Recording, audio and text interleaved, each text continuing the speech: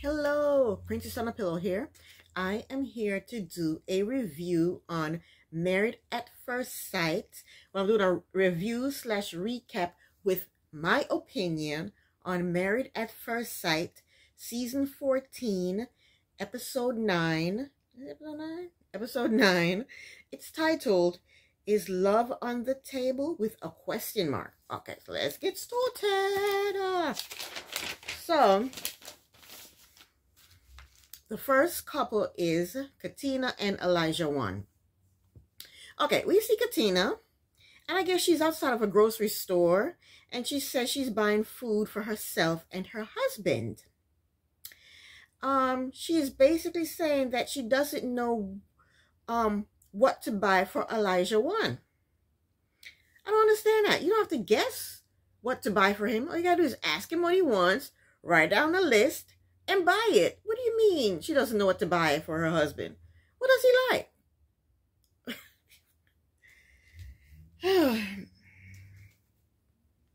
And if she really doesn't know how to cook, all she needs to do is look up some recipes on YouTube. She can even just type in simple breakfast ideas, simple lunch ideas, simple dinner ideas, and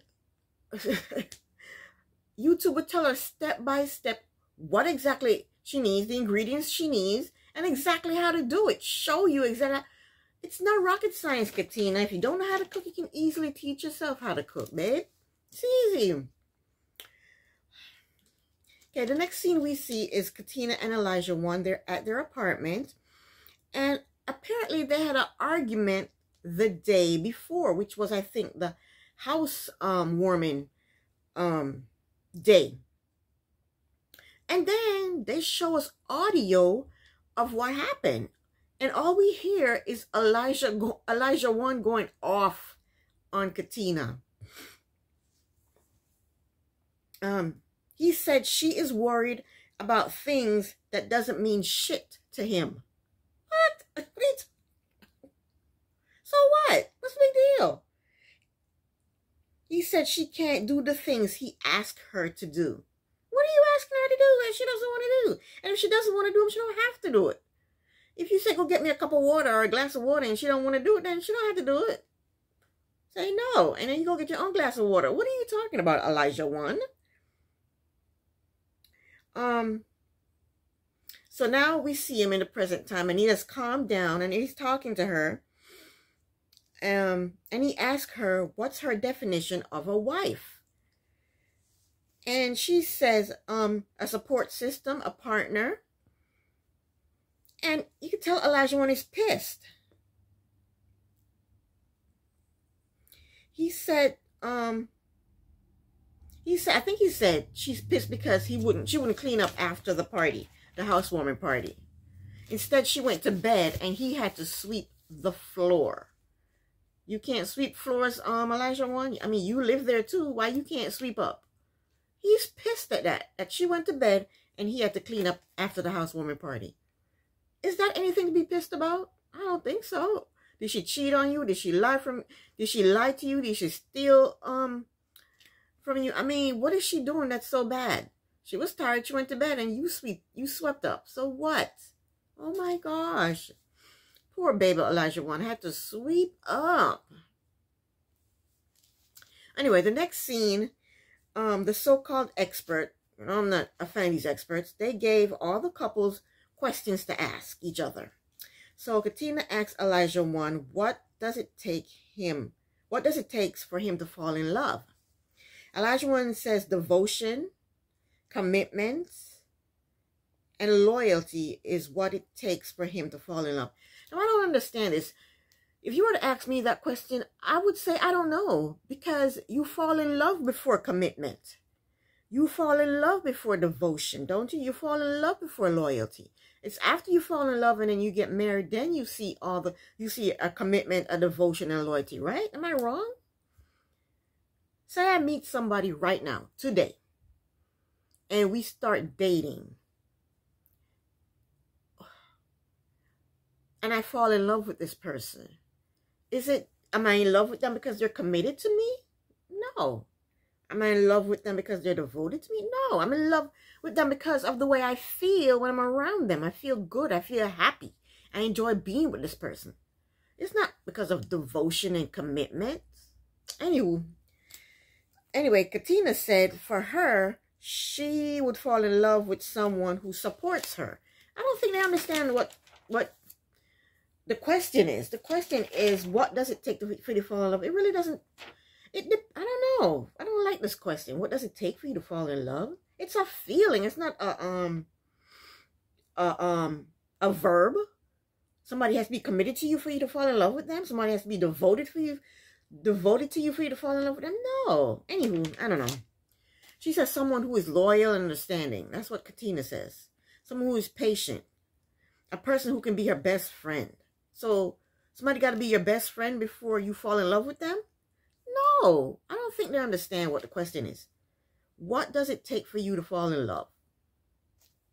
I don't think they understand it. I don't know. And then Katina told Elijah one that she is more guarded than she comes off. And he says, yeah, I know. He says, because you don't cry. And she says she cries, but she cries in private. And she told him that her ex-boyfriend was abusive to her. And when she cried, he would talk down to her. So she doesn't let anybody see her cry. So Elijah one told her it's okay to cry. So then Katina asked him if he thinks he's beginning to fall in love. And he told her that he would let her answer the question first. I don't know why he did that. Why didn't he just answer the question? But okay, Katina said what it would take for her to what was the question? The question was if he's beginning to fall in love. So she says she's not beginning to fall in love. It's but there's potential for falling in love. That's not true. A couple of episodes ago, when they were on their honeymoon, she did a confession and she said, I'm in love, I'm in love. So she's already in love with him. And he jokes around, but he says he thinks that she is in love with him. And she already said that she was. She already told the camera 2 episodes ago that she was in love with him. So Elijah one told her he liked her, but falling in love is off the table for him. Now, he could have said that a better way. That was so insensitive and hurtful. He did not have to hurt her like that. He should have said, right now, no, but I think some things need to change for me to fall in love with you, or something like that. But he told her it was off the table. Off the table means it's never going to happen. That's what off the table means. But I hear through the grapevine that they're together. So, anywho, in his confessional, Elijah one said he doesn't know enough about Katina to say the word love. So Elijah one basically told Katina that in order for him to fall in love with her, the connection has to grow. So then say that. Don't say it's off the table. You say it's off the table, then you say a connection has to grow. You're saying 2 different things there. Anywho, he says standards have to be met. The nerve. So in order for him to fall in love with her, she has to meet his standards. Because right now, she doesn't. That's what he's saying. He's trying to say she's just not up to par to be his wife. He says, apply what I say that affects me. So he wants her to, basically, he's trying to say, do what I tell you to do. He said, this is what has to happen for my love to grow. As long as she do what he tells her to do. And Katina basically says, okay. Like I said, I heard through the grapevine that they're together. And wasn't it his brother that told her that Elijah one is going to try to mold you into the woman he wants you to be? And that's exactly what he's doing. So we'll hear more about them later. Right now we go to Stephen and Noi. So the couple has a task to plan special dates. So Noi told Steve to meet her in the park, and she has him on a scavenger hunt. It's a scavenger hunt to find her. And Steve loves it. And this couple, Steve and Noi, I think they're boring. The only time they're interesting is when they're fighting or arguing. So he finds her, and they hug and kiss, and they take a Polaroid picture of themselves. The next scene, the expert, gave them a topic to discuss. The same thing for Elijah, that Elijah one and Katina discussed. Steve asked Noi if she has been in love before, and Noi said yes, once. Steve said he has been in love several times. Steve said he has had 5 serious relationships, and in all those 5 relationships, he was in love. So Noi is wondering, well, how come you fell in love with them, but you can't fall in love with me? I don't know why she's trying to rush it for this man to fall in love with her. So Steve asks Noi, what does it take for her to fall in love? And Noi basically says that when someone is there for her through hard times, then she can fall in love with them. That doesn't make sense. So you have to be going through hard times for someone to fall in love with you? They're not understanding the question, I don't think. What does it take for you to fall in love? It's a feeling. It's not a verb. It's not an action. Someone being there for you during hard times, that's how you fall in love? So how many hard times did you have? I mean, it doesn't make sense. It's a feeling. It's not a verb or a noun. Anywho, Steve said when he trusts someone and builds a bond with them, then he falls in love with them. Okay, Noi basically asked him if it's too soon for him to feel that way about her. And he said he's getting closer to the feeling. Noi told him that she doesn't have time to waste. If she feels like she's falling in love, then she's going to let that person know. Which means she don't have time to waste. What's her hurry? She said she don't have time to waste. I don't even think she cares if he loves her. She just wants to hear him say, I love you. She don't even care if he actually loves her. Anyway, now we're on to Mark and Lindsay. So we see Mark and Lindsay, and they're at their apartment, and Lindsay is not happy with Mark.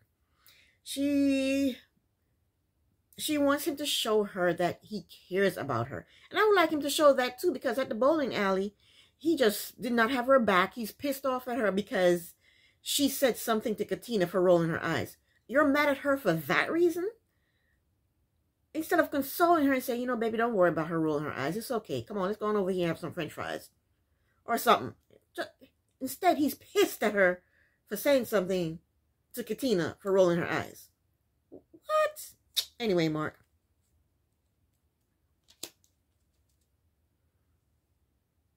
Yeah, she said she would like him to show that he cares about her. And then she said, basically, I'm just sitting around here waiting for the next argument. So they're eating and barely talking to each other. And then Mark asked Lindsay if she felt like she was out of line at the bowling alley. How was she out of line? Katina rolled her eyes and she said, why are you rolling your eyes? What's out of line about that? She asked Katina a question. Katina said, don't bother me, leave me alone. And she left Katina alone. There was no argument. There was no tiff. That was the end of that. So what is his problem? So he wants to know if she was out of line. She was out of line with him, but she wasn't out of line with Katina. I think they were both out of line with each other. I think Lindsay was out of line when she told him to go home to his mother. She was out of line with that. And she was out of line when she started putting down what he did for a living and how much he earned yearly. She was out of line for that. And she was out of line when she talked about him not pleasing her in bed. She was out of line with that one too. Mark was out of line when he told her to go have another beer. Like he was insinuating that she was drunk. She was not drunk. Because she said to him, what's wrong with you? Are you okay? That's all she said to him. And he goes, no, I'm not okay. I didn't like what you did. But she wasn't drunk. I watched somebody else's video and they said, he was drunk. She was not drunk. She wasn't stumbling. She wasn't slurring her words. She wasn't drunk. She had a beer. Her beer he wasn't even finished. The damn cup was still full. And who gets drunk off of one beer? She wasn't drunk. Ever since she was drunk at the wedding or was tipsy at the wedding, everybody think now Lindsay's a drunk. I hate when people do that, Anywho, yeah, he was out of line for telling her to go have another beer, insinuating that she was drunk. And he was out of line for talking shit about her to Chris. When they were sitting on the steps and he was talking shit about her, saying how nobody likes her. She can't be my wife. I can't be married to that. He was out of line when he was talking that shit about her to Chris. He was out of line then. So Lindsay told Mark that she didn't feel like she was out of line, but she was. So was he. She told him that he was a Debbie Downer. She told him that he's always talking about I. And that's true. He's talking about, he's always saying, I don't like what you did. I don't like what you said. I don't like this. I don't like that.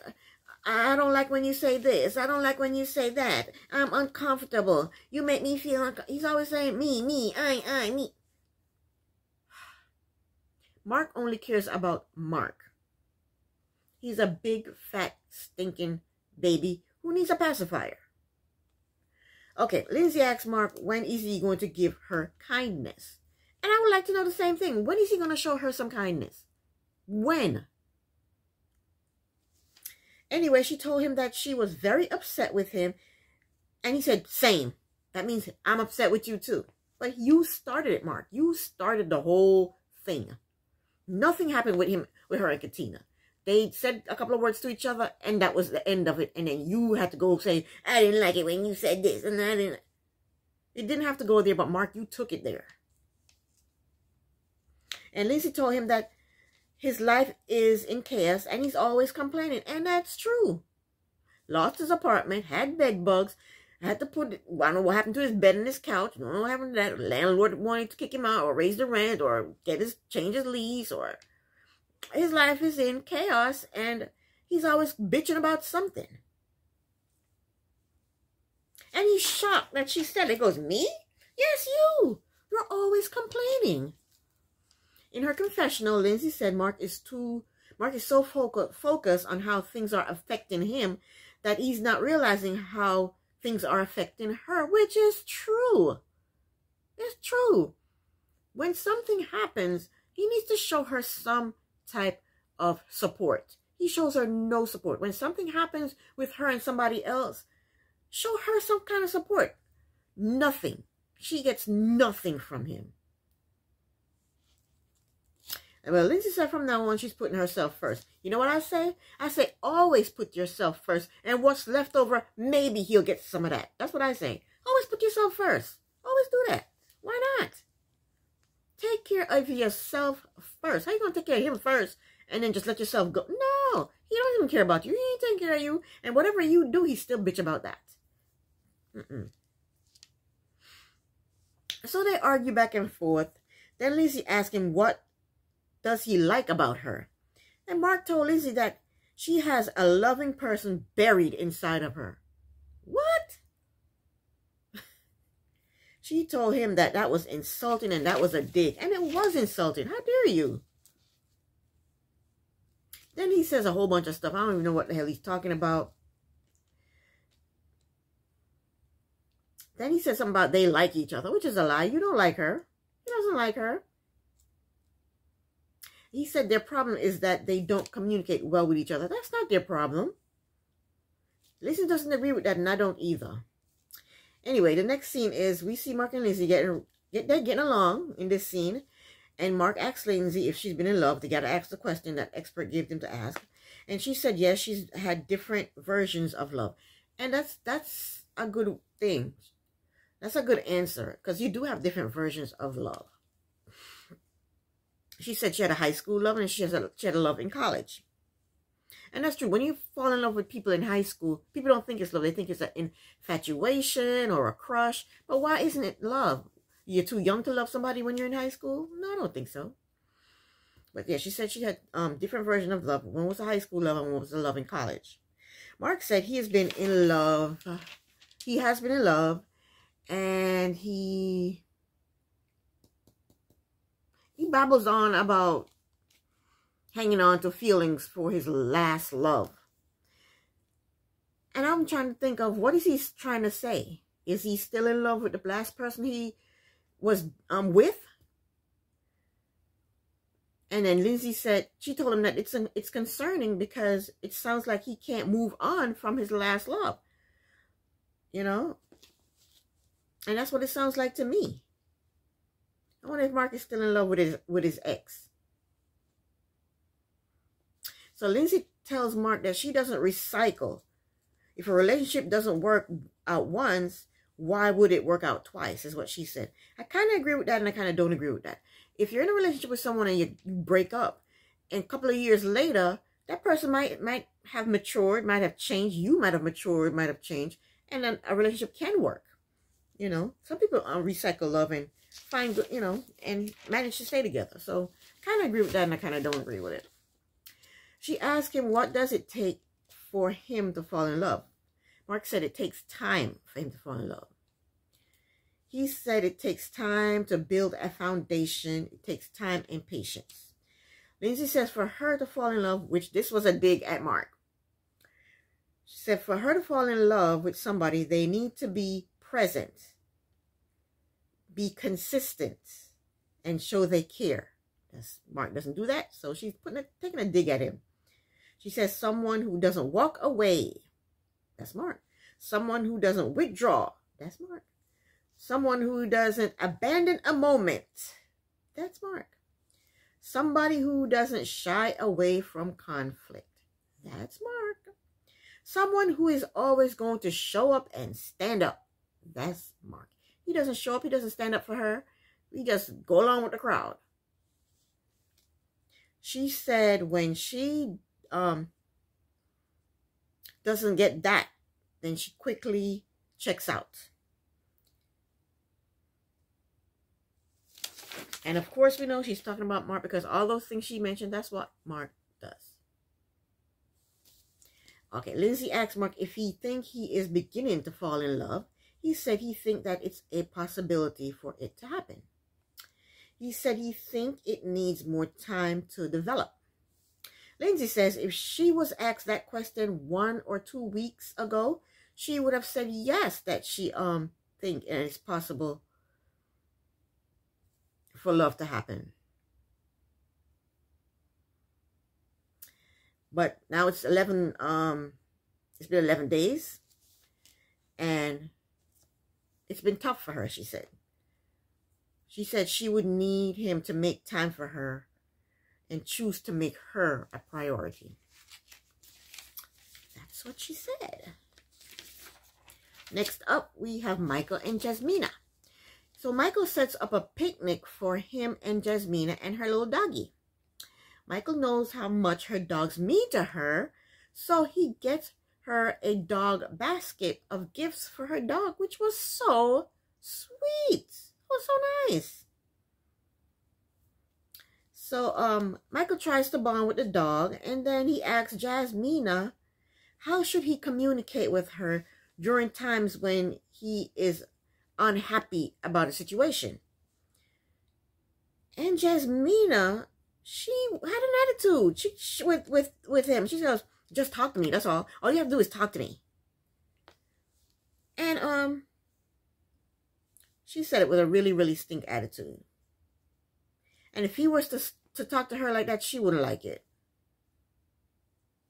And I could see that Michael was getting annoyed with the way she was saying. She said, "Don't say this and don't say that. Just come and talk to me. That's all you have to do is talk to me." So Michael tried to tell her that they both had a tone that time that they disagreed when they were on their honeymoon. And I'm starting to believe it now. They both had a tone. Well, Jasmina told him, she said, basically she told him, like, when your tone changed, I matched your tone. You know, I elevated my tone to match your tone, is what she's saying. And she told him that he should learn how to read the room and know how, you know, how to talk to somebody. And she tells him that's basic knowledge of how to communicate. And she had an attitude when she was telling him this. She was giving off hypocrite and controlling vibes to me. And then they were talking, and she told him, what did she tell him? She told him to calm down. And he wasn't even calmed up. When she told him to calm down.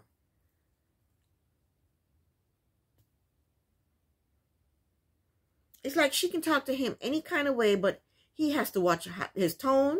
He has to watch which words he uses. He has to watch his body language. I mean, poor Michael. He was frustrated, and I could feel his frustration.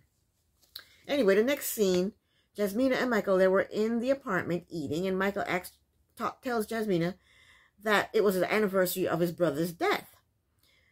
And Jasmina feels good that Michael opened up to her and told her that. So they have to ask each other a love question. Michael asks Jasmina if she's been in love before, and she says 3 times and impossible. He asked her what made it feel like love. Now, I like that question. What made it feel like love? And she said that they met her. It felt like love to her because they treated her right. The person treated her right. They treated her with respect and with friendship, and she was giddy. And Michael said he has been in love 1 time and impossible. I don't know what this possible crap is. He said his possible was high school. He said he was in love with the last person he was in a relationship with. And Jasmina asked him, how did he know he was in love? I like these questions. How did you know you were in love? And he said they had a friendship and he knew her and they understood each other. And he said he could be himself with her. Jasmine asked him, what does it take for him to fall in love? I hate this question. What does it take for you to fall in love? You don't know what it takes for you to fall in love. You randomly fall in love with someone. You see, you start dating someone, or you're either friends with someone or even work with someone, and you get to know each other, and eventually you get a feeling about them that you just enjoy being around them, and you know, you think about them a lot, you like them a lot, you want to see them smile, you know, just enjoy being around a person. So that means ask him, what does it take for him to fall in love? Like you can make yourself fall in love. It's what this question means to me. It's like you can make yourself fall in love. He said he has to be vulnerable with the person. Jasmina asked him if he's vulnerable right now. And he said that they haven't had enough conversations for him to be vulnerable enough. And she asked him what is stopping him from having conversation in order to open up and be vulnerable. Mike said day 1, he made a decision to be vulnerable. And in her confessional, Jasmina said he has not taken the steps to be vulnerable with her. Anywho, the next scene, the women meet up at a nail salon, and Lindsay, they're talking, they're getting pedicures, and Lindsay asks Noi about the message that she posted online, and Noi didn't really go into it. She says basically, she didn't know, they don't know each other. Her and what do you call him? Steve don't know each other, and they're getting to know each other. But then you told him you loved him, so how now you're saying y'all don't know each other? No, it's ridiculous. Anyway, Katina told them that her relationship with Elijah One is up and down. And Katina told the ladies that she is not changing as swiftly as Elijah One wants her to. Why in the world do she have to change for him to fit what he wants? Why does she think that it's okay for her to change to fit what he wants? That's crazy. Noi tells the ladies about Steve's stupid soggy noodle story and how he got upset, and how when they were talking about it, how his voice cracked. And she said because his voice cracked and he got so emotional when he was talking about her leaving that she thinks he loves her.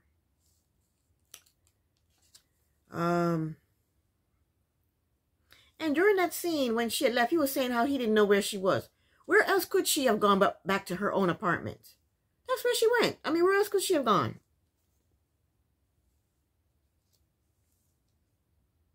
And then the ladies, they seem to think that they're all going through the same problems with these men. And that's not true. Let me tell you about these men. Steve's problem is he will not commit. He won't commit to a woman. He won't commit to a job. He won't commit to saying he loves her. He won't commit to a dog. He won't commit to kids.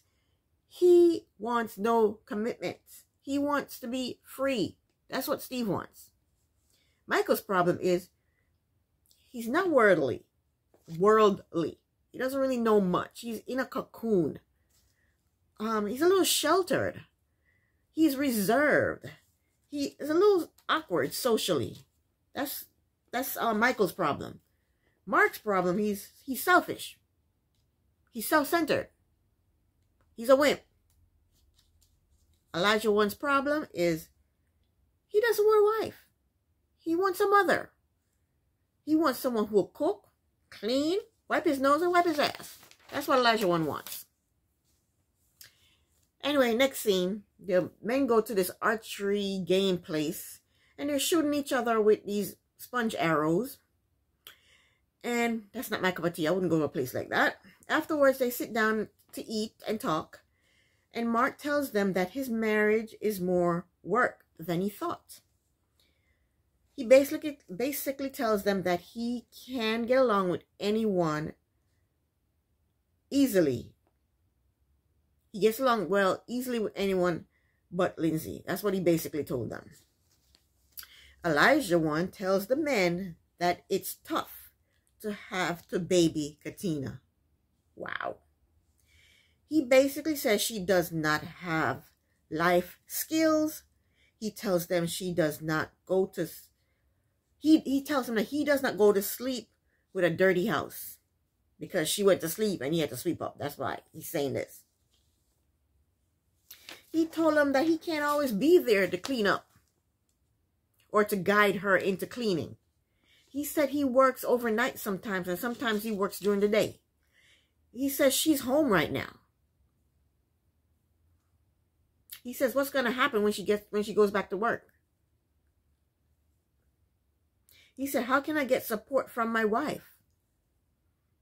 He says his family likes Katina, and if they didn't like her, he would walk away. Wow. I can't believe he said that. Elijah One said he's having a really tough time. He's just having a tough time because he can't get what he wants. He wants her to cook and clean, and she's not cooking and cleaning at the rate that he wants her to do it, or to perfection the way he wants her to do it. He's pissed because he's a child. Because he can't get her to do what he wants her to do, he's being a snotty-nosed child.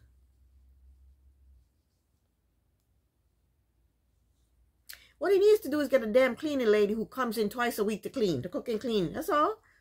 Problem solved. So Michael tells the guys about his communication problems with Jasmina. He said the new problem is them trying to connect on a deeper level. He said he has to open up to her, and then maybe she will open up to him. Steve told the guys about the noodle gate with Noi. He's so freaking petty. I'm so sick of him.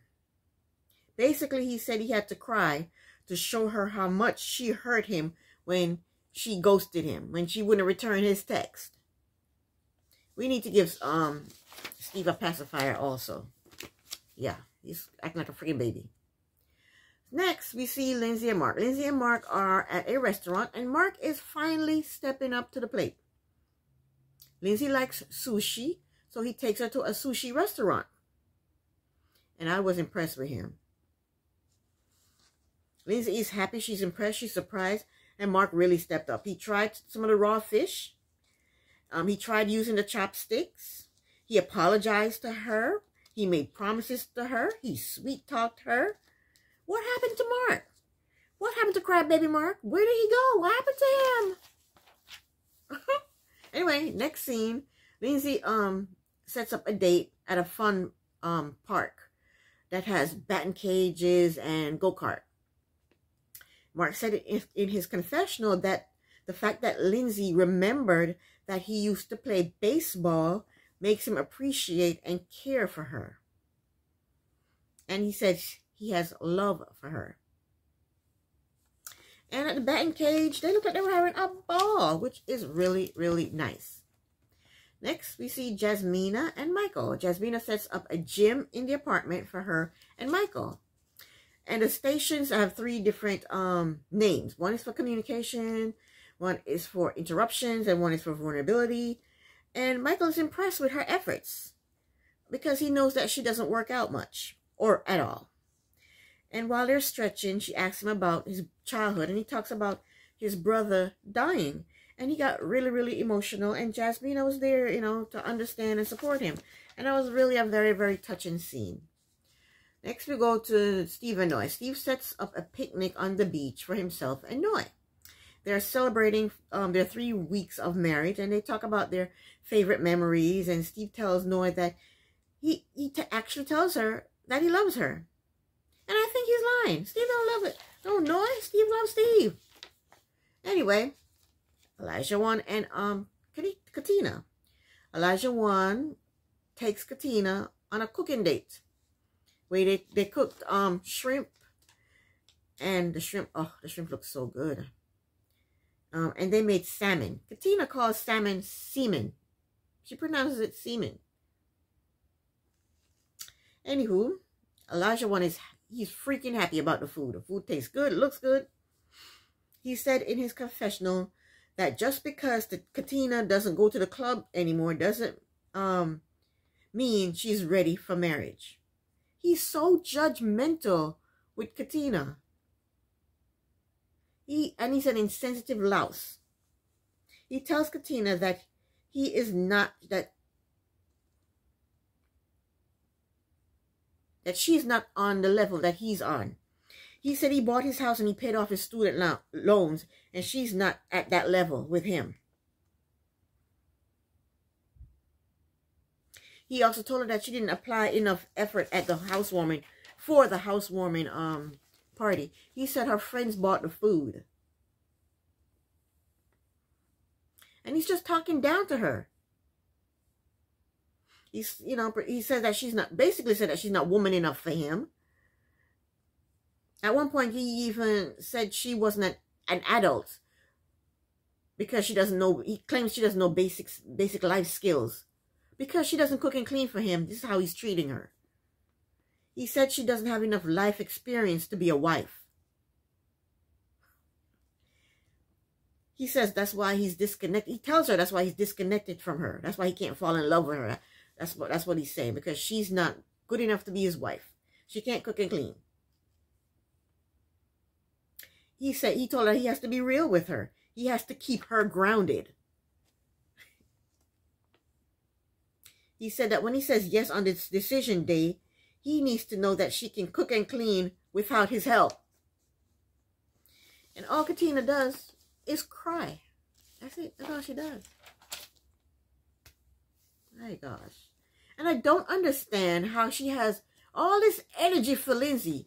Lindsay say one thing to her and she jumps on Lindsay. But with Elijah Wan, she just sits there and cry and let him treat her like shit. And you know what? This is why Elijah Wan does not date black women. Because most black women won't sit there and allow him to disrespect them the way he does her. He got lucky when he got Katina. Okay? This is the end of my review. I will be back next week with another review. Thank you for watching. Princess on a Pillow here. Bye.